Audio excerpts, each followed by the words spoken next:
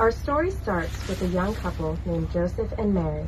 Joseph, a carpenter by trade, was pledged to marry Mary. But before their wedding day arrived, Mary had a very special visit from an angel. Yes, Merry Christmas! Welcome to Bethlehem. Enjoy your ride and your journey. Just for her. The angel said, "Do not be afraid, Mary. You have found favor with God. The Holy Spirit will overshadow you, and you will conceive and give birth to a son, and you shall call him Jesus." And it happened to Mary and Joseph just as the angel had said. After they had been married, the Roman Emperor Augustus decided that he wanted to know how many people were in his empire so that he could make everyone pay him taxes. This is called a census. In order to do this, he ordered everyone to return to the town where their family had come from so they could register there for the census. So, Mary and Joseph set out on a long journey from Nazareth to Joseph's hometown of Bethlehem. When they finally reached Bethlehem, the town was overflowing with people who had come to register for the census. In fact, there were so many people there that Mary and Joseph could not find a single house or inn that had a room or a bed for them to stay in.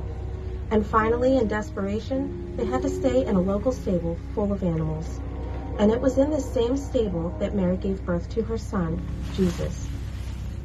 On that same night, on the hills and pastures outside of Bethlehem, there were shepherds taking care of their flocks of sheep. And it was here in the dark of night that suddenly an angel appeared to them, and the glory of God was shining all around them. The shepherds had never seen anything like this, and they were absolutely terrified. The angel immediately knew how frightened the shepherds were, and said to them, "Do not be afraid. I have good news for you and for the whole world. Today a Savior has been born for you in Bethlehem.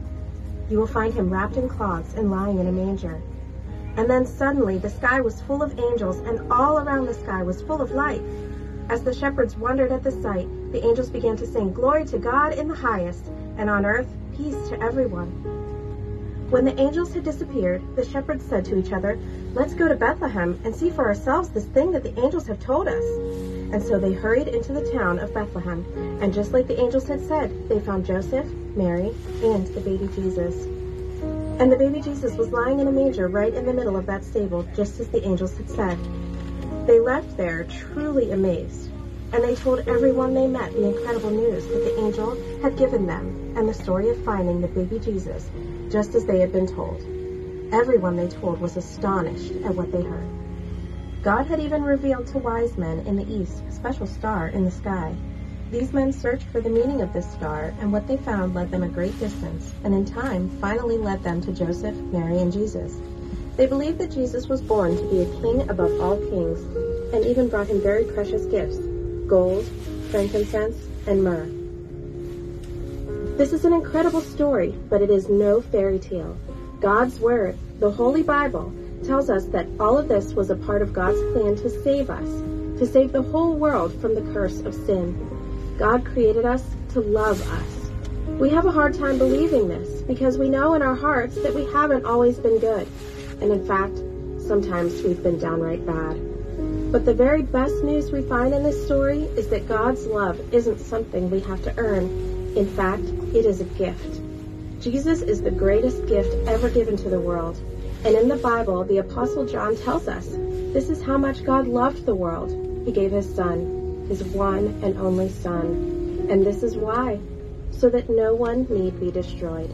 By believing in him, anyone can have a whole and lasting life.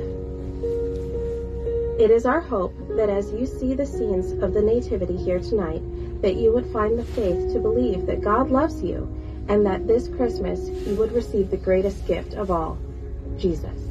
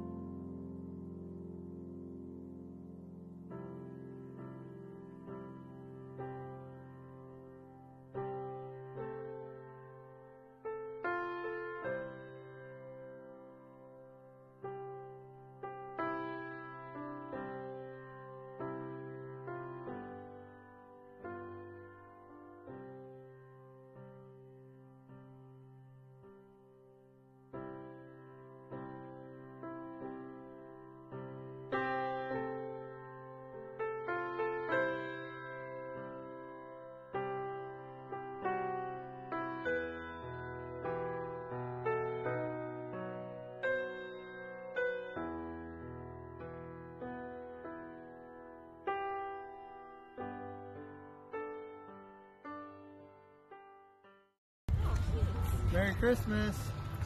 Merry Christmas. Merry Christmas.